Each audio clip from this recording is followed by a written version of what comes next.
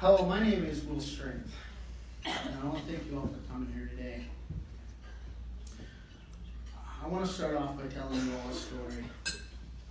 a story about a boy with a broken life and an uncertain future. His childhood was rife with neglect, drug and gambling addictions, outlaw motorcycle clubs, violence and fear. Fear of getting hit, fear of the police coming to take his father to jail again, fear of an empty stomach because there was little to no food in the house, no running water, fear of being constantly bullied because of the ragged state of his unwashed clothes and his unwashed body, fear so strong that education held little to no importance in his life. Survival, that was everything. By the time he hit his early teens, these fears had developed into the constant ebb and flow of his entire existence. Until culminating with the removal from his father's house into a group home, until that replacement could be decided. He was then sent to Idaho. Great state of Idaho. It's beautiful, isn't it? To live with his mother, or shortly after, because of the events of his life and how he'd been socialized in the realm of violence and motorcycle gangs. He was kicked out of his home, dropped out of school. He was angry. He had major behavioral issues. His path, it remained broken throughout the early parts of his adult years, leading to multiple run-ins with law enforcement and multiple arrests. And it's about the time this boy meets an angel. Right? She married him in August of 2000. But he has no clue how to be a husband. She gives him a daughter in 2002. He doesn't know how to hold down a job. He's a high school dropout with little to no job skills. He does not understand what the word father is. A few years and one more daughter later, his wife, man, she's at her point. She's not wanting to call it quits, but unsure how she can continue in this endless loop of constant incarceration, lack of financial stability, and with him fresh from jail, and yet another stint of unemployment, she picks up a newspaper and starts browsing the classifieds for a job for him. I'll never forget that day. So my beautiful wife, Heather, she found a small little clipping that said, Head Start, now accepting applications for 3 and 4-year-olds. She told me she was enrolling my daughter into Head Start. I didn't know what Head Start was, but I said no anyways. We were not going to be on another welfare program. We were already on food stamps and housing, ICCP and Medicaid, everything. I said, no, I'm already being judged way too much. I'm not doing this. Well, she didn't listen. She's a smart lady. She doesn't listen. But I would soon find out, like so many others have, that Head Start is not some government assistance program. But I'll come back to that, okay? So after a few months into my daughter's Head Start career, my wife finally pushed me to attend a parent night, where the parents come together and they learn about what's going on in the child's education and different programs that are available, and get to know the teachers, and really get involved and become advocates for their child. Well, at this parent night, I was voluntold. And anybody in Head Start knows that voluntold is just the way of life. Don't give them a chance, just push them into it and watch them fly. It's great.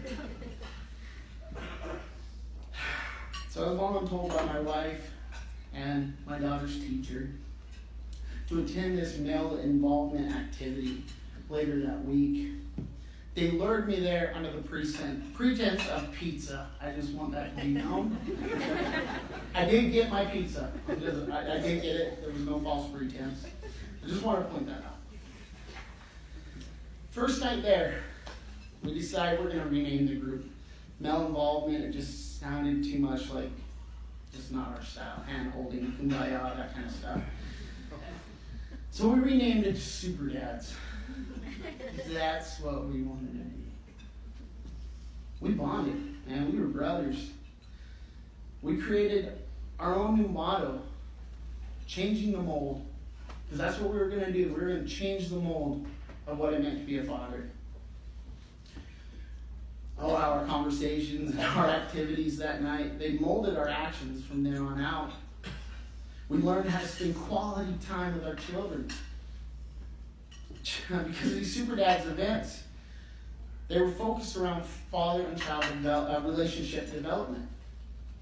From Super Dad car races, we take like medium-sized boxes, we trick them out, they'd be, real sweet with, superchargers on them. They didn't run, but we'd push them or pull them down the hallway, having good times. The box would rip and the kids still wanted to ride on them. To Super Dad bowling nights where we get together and teach our children how to bowl. At one point, we even built an entire putt-putt golf course in the upstairs and downstairs of the Lincoln Early Childhood Center. It's great. Got pictures of that. It was a fun time.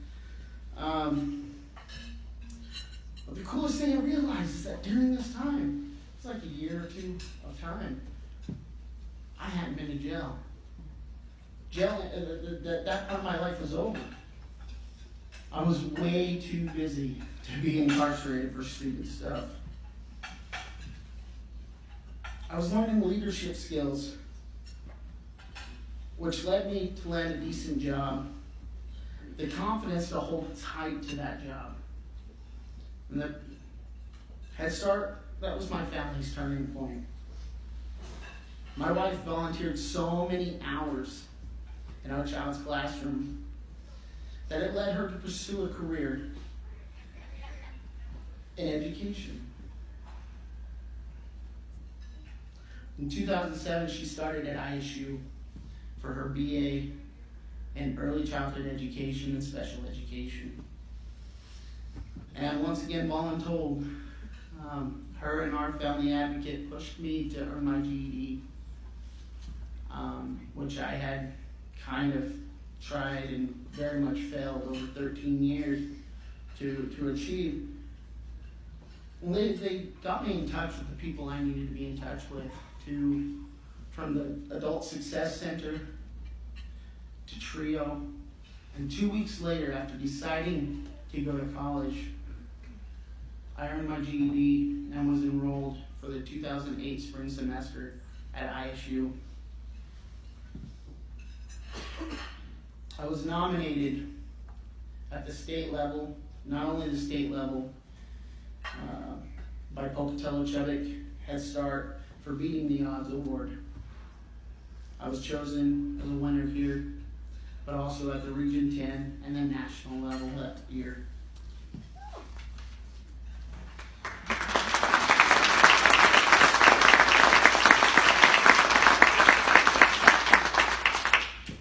Our daughters were excelling in school because of the Head Start that they had received. They were reading at a 6th grade level in the 2nd and 3rd grades. Christina, my oldest daughter, is planning to enroll in Salt Lake Community College in the fall of 2020 for design. And my daughter Cheyenne, who's 14 now, plans to attend Stanford to earn her law degree, and she'll start there in 2023. And it makes me so proud, and I just reflect that every bit back to Head Start. The next several years resulted in many sleepless nights due to studying for tests and writing papers, struggling to balance work, school, and being a good parent.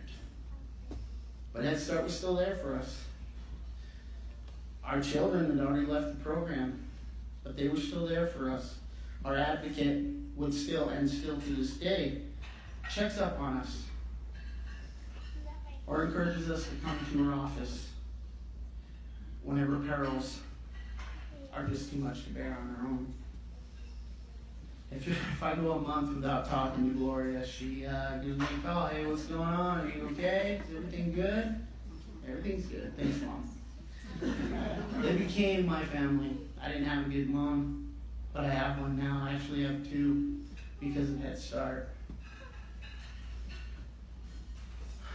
As the financial news, though, started to tighten, as it does whenever two parents are in school, we were starting to run low on our financial aid money. I decided I'd withdraw from college because my wife was nearing her degree, and we needed to focus on that. In 2014, she earned her BA in early childhood education and special education. I had a pretty good job that I was working to turn into a career I was pretty happy with. And she started working at Pocatello Chubbuck Head Start, which gave us our start, and it seemed like the right place to land. It didn't take long before we were a self-sufficient family unit, no longer on food stamps, said goodbye to housing and ICCP. We became everything that those programs are put in place to accomplish because of our Head Start. During and after both my daughter's Head Start careers, I became increasingly more involved in advocacy for Head Start. I joined the Policy Council, which is a board made up of Head Start parents and community members who make decisions and govern on behalf of Head Start program.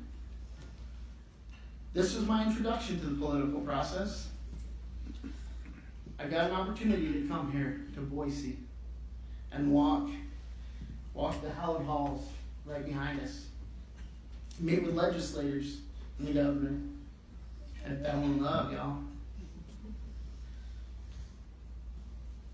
And that's how I figured out what exactly I wanted to do with my future. I want to run for public office, be a public servant, advocate for those who cannot speak for themselves. So this year I re-enrolled in ISU for a BA in social work and political science. But you know, life is funny. Just whenever you've made plans, life laughs at you and throws you a curveball. In May of 2016, we received a phone call that my nephew had not been picked up from the hospital. It was the state on the other line, saying that he was born premature with drugs in his system. He spent 4 months in the NICU. They asked us if we would foster. We couldn't say no. Just 3 months later, we go to court for one of the placement hearings, because that's what fostering is. It's a whole lot of court hearings. And you're there and you're supporting that child because you're his voice, you're his advocate or her advocate. And suddenly we find ourselves going home with an 18-month-old, his older brother. This poor boy came to us. He hadn't been bathed in a week or two. He had 0 communication skills, 0 nonverbal. He could scream. Most of his life he had existed in a box, basically, a playpen, smaller than a jail cell. Unable to walk, unable to feed himself, I felt like I was looking at myself. and my heart broke. But after many court hearings, the state decided to terminate parental rights. And we began that process of permanency. We adopted both of them in October of 2017. They are both thriving, running, jumping, playing, and talking. A little too much sometimes. 15 years ago, we would have never received that call. But because of Head Start and their influence in our families' lives, our sons and our daughters have a life of value and love. As I look at every blessing, every positive life choice, every smile in my life, I realize it all stems back to that day with a 2-by-2-inch newspaper clipping inviting our family to enroll in Head Start. Before I leave you, I want to say one more thing. One last thing. The greatest part about Head Start is that whether you volunteer for 1 hour, 1 day, 1 year, or it becomes your career, it never leaves you. And you will always be a part of the Head Start family. Thank you.